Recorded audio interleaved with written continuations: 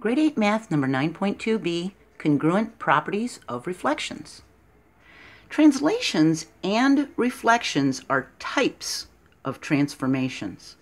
So transformations would be the big title, and translations and reflections would be subtitles underneath them. They're parts of the transformations. Reflections are like mirror images of the figure. They have the same side lengths and angle measures, and they're just not laying the same direction. Their orientation is different. Reflections maintain the size and shape of a figure, but not the orientation. A reflection is a type of transformation that flips a figure across a line, and the line is called the line of reflection. Each point and its image are the same distance from the line of reflection. And the line doesn't have to be an X or Y axis. It could be anywhere, even a diagonal.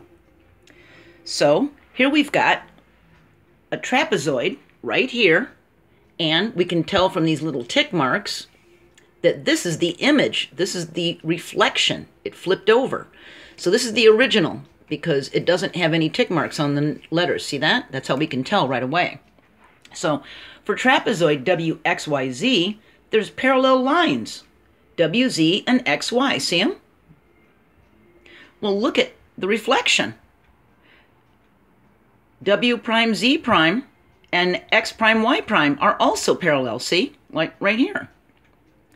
The length of side WX right here is 3.5 centimeters when I measured it, and W prime X prime is 3.5 centimeters. XY is 4 centimeters right here, and X prime Y prime is 4 centimeters.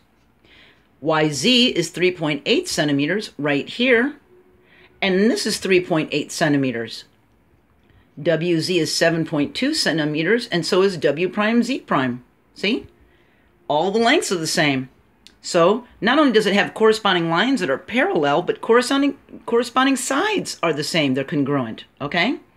We measured the angles for W. It was 70 degrees.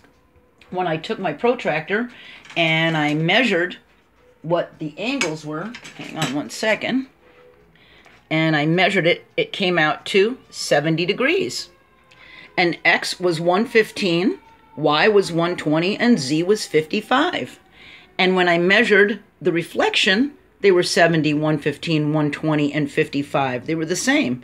When I totaled them up, they were 360 degrees, like they were supposed to be. See? It's a quadrilateral. So they're 360 degrees inside. They're both 360 degrees. So the corresponding angles are the same. They're congruent. The side lengths were the same. They had the same parallel lines. Their angle measures were the same. Well, corresponding parallel lines, side lengths, and angle measures means both figures are congruent to each other. They're equal to each other. They just don't have the same orientation. One got flipped over.